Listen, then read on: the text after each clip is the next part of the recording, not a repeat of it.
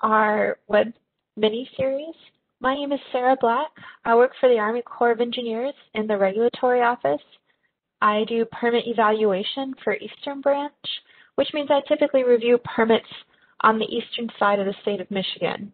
Today I'm going to talk about general permits for bank stabilization, which typically includes seawalls, riprap, and revetments.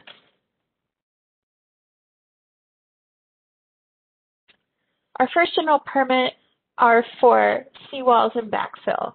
To qualify for this general permit, replacement seawalls must be within a foot waterward of the existing seawall.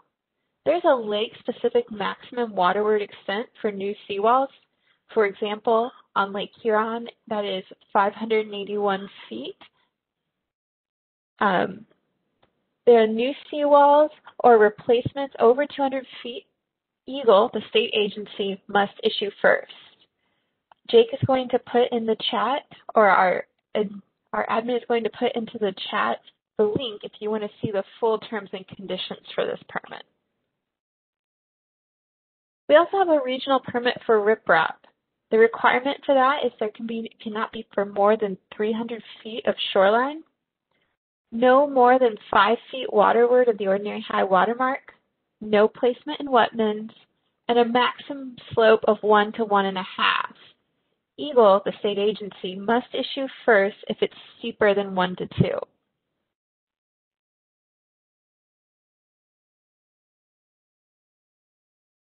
Our nationwide permit, another kind of regional permit, is Nationwide 13 bank stabilization. The key criteria for this project would need only the minimum amount of material needed for erosion protection, which I'll go into more on the next slide. No more than 500 feet of shoreline or more than 1 cubic yard of fill placed below the ordinary high water mark per linear foot of shoreline. No fill in wetlands. And again, the full terms and conditions will be placed in the chat. The conditions that are asterisked, such as the 500 feet of shoreline, can be waived by the Corps after agency coordination, but that will take an extra 10 to 25 days.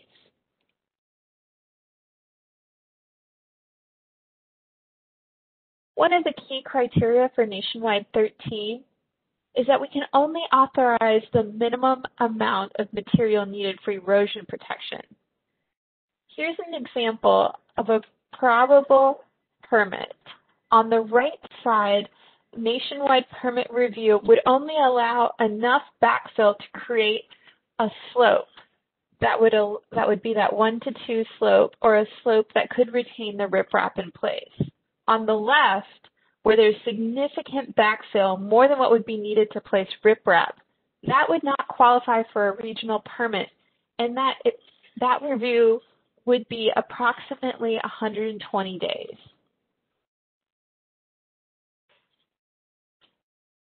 An example of a project that would need Nationwide 13 instead of one of our regional permits is riprap at the toe of the slope. Not only did this person need riprap, but also this larger stone that is waterward of the riprap. Another example are sandbags. With high water, we've seen an increase of sandbag applications, which are placed at the toe of the bluff.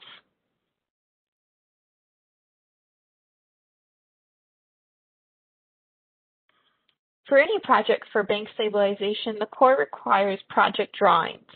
These include a plan view and a cross-section.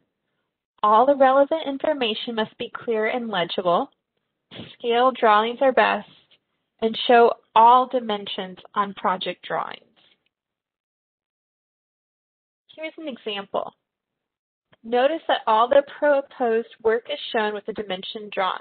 In this example, it is riprap that's 50 feet across and 5 feet wide. If you have any temporary construction measures, this could be a turbidity curtain, temporary stockpiling. For example, here the riprap could be stockpiled between the house and the bluff. Any existing site conditions, the water level and the date observed at that level, the ordinary high water mark, any existing structures, distance from a proposed work to a permanent fixed point. A permanent fixed point is typically a house, or it could be the road. Property lines, a north arrow, and a scale bar if possible. Cross-section. A cross-section is a side view, and it shows existing and proposed conditions.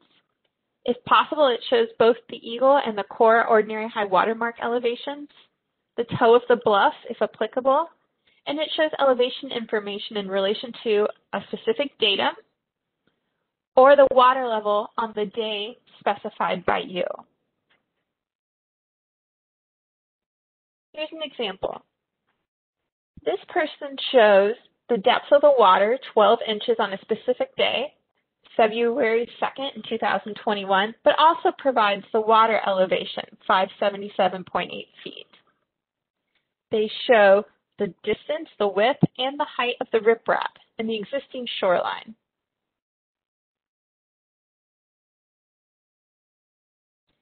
Here's a good example of a cross-section that shows the existing slope and the proposed slope after the riprap is placed. It shows where they're going to dredge out, place to key in toe stone, and then they're going to use that excavated material as backfill. It shows not only the distance from the shed, but also where the core ordinary high water mark is versus where the existing water level is. Note that where the water level is and the ordinary high water mark are not necessarily the same. It always helps to provide photos. When proposing shore protection or bank stabilization, drawings should show the volume of fill below the plane of the ordinary high water mark and the volume of fill waterward of the toe of the bluff. So in the smaller square, it shows what is underneath the ordinary high, but also remember that the ordinary high water mark is also a vertical plane, showing what is on the bluff. Here's something we would consider a fully drawn drawing. It shows not only the dimensions of a permanent stone, but any temporary stone, like a temporary breakwater, the amount of cubic yards that are dredged, and the height of the bluff, and the amount of total rock or stone.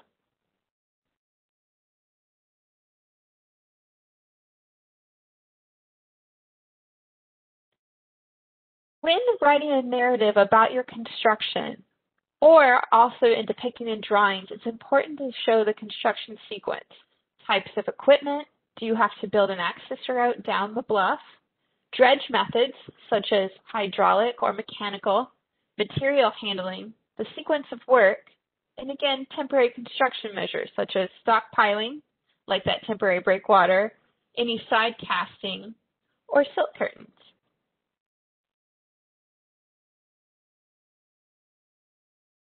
Here's some pictures of temporary construction measures. The silt curtain, sometimes called a turbidity curtain, a temporary access road, or in the picture on the left, this is a temporary side cast of dredging. It's important to note all of these in your drawings and provide dimensions and volumes.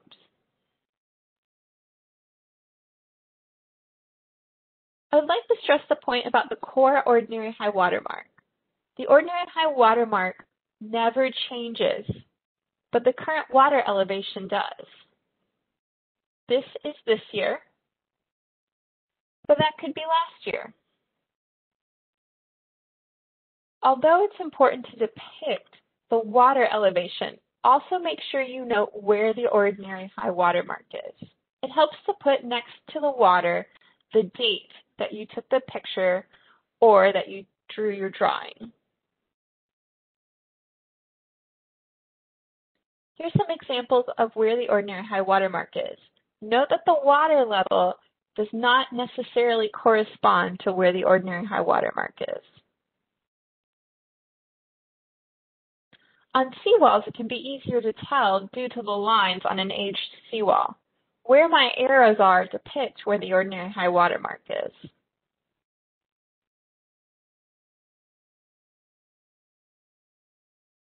If you're unable to measure the depth at your site, you can always look on NOAA's website, where they will have gauges closest to your site which can represent your water level. This link will be in the chat box.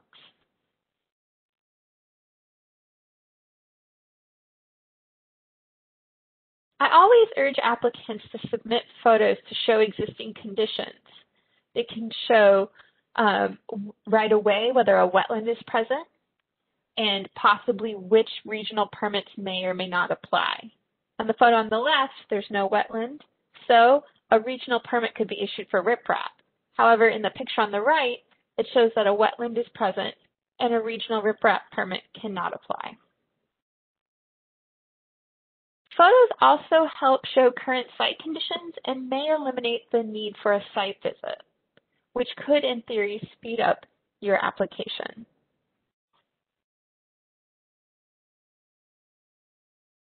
We're happy to assist with any questions about permit applications and permit requirements. A map of our field offices with contact information can be found at this link, or you can contact us at this phone number or email. I'll now take any questions.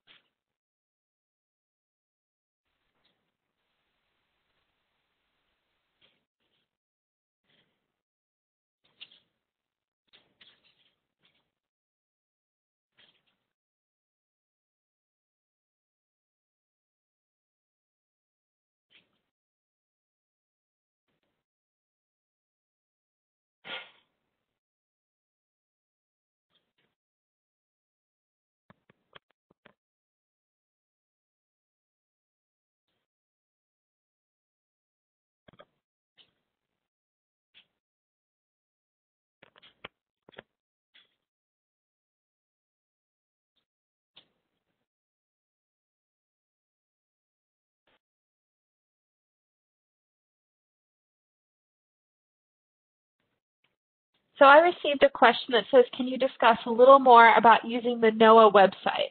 Is there a way to estimate the ordinary high water mark with it? So the ordinary high water mark correlates to an elevation typically, and that can be found on our website. But NOAA will tell you the existing water levels. So, for example, on a specific time and date, it will tell you the water elevation at that gauge. Last year, the water was quite high and near the ordinary high water mark, but it's not necessarily the same.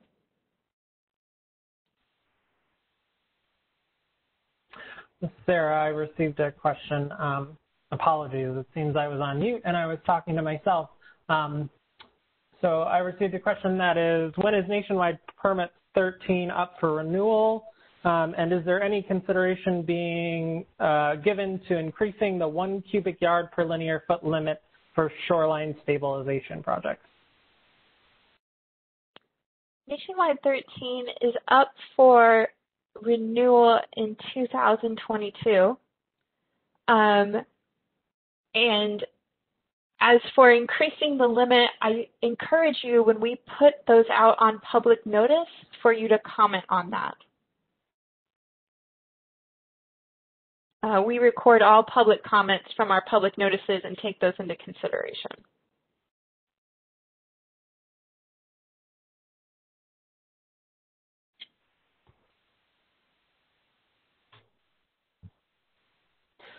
Thank you, Sarah. I haven't received any additional questions. For anyone that's interested in sending a question and might be having trouble figuring out how to do that, if you go to the lower right hand side of your screen, there should be an icon and it'll say chat next to it. If you click that, you can send a question to everyone, or you can send it directly to Reg Admin and or the presenter, Sarah Black. So we'll wait for a few minutes to see if there's any additional questions.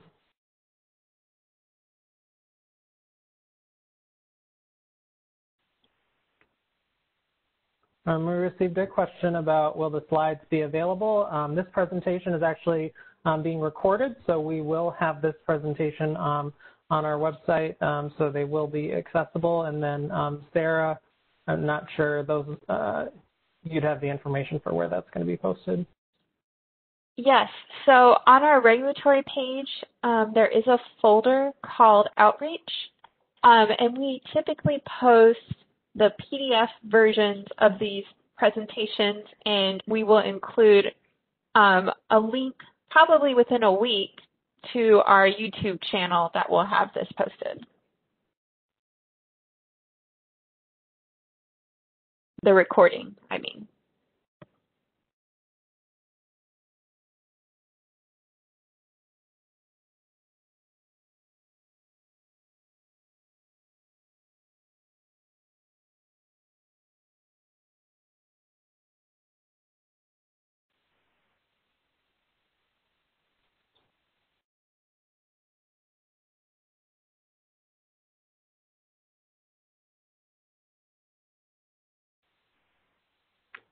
I think that might be it for questions, unless you've received any directly, Sarah. No, just the one from about NOAA. So I think that's it.